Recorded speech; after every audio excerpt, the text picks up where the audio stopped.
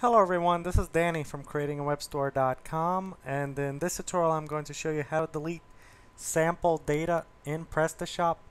Basically, you have an option of either deleting your catalog or your customers and orders. So for example, the data that PrestaShop installs by default you can delete. Just keep in mind that if you added any items, categories, or attributes, those items, categories, and attributes that you've added will also be gone after deleting this information. So this is basically intended for stores that have just been set up.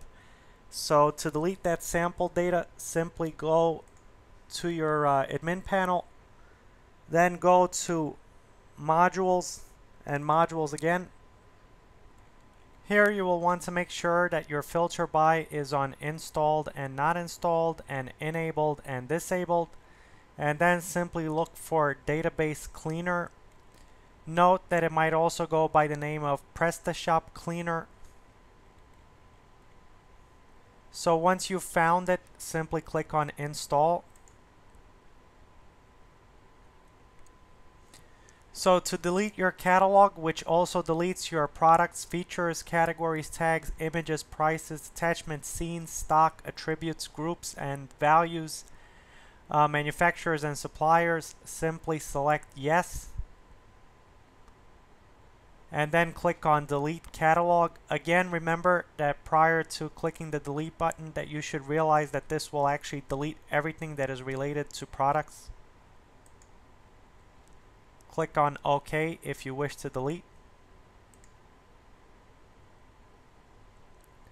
Next, you're going to want to delete your orders and customers. This is, of course, if you want to delete your customers and orders. Again, simply select yes and click on delete orders and customers. Next, you're going to want to go to functional integrity constraints, and you're going to want to click on check and fix.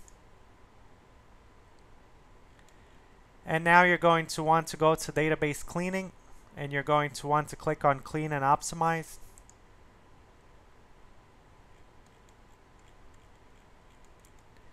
And now once you go back to your store, it should be empty. And yes, it is.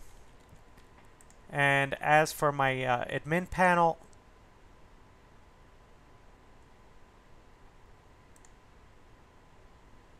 I no longer have any orders. And for my customers, they're gone as well. So thanks for watching. Stay tuned for more videos, and also be sure to check out creatingawebstore.com.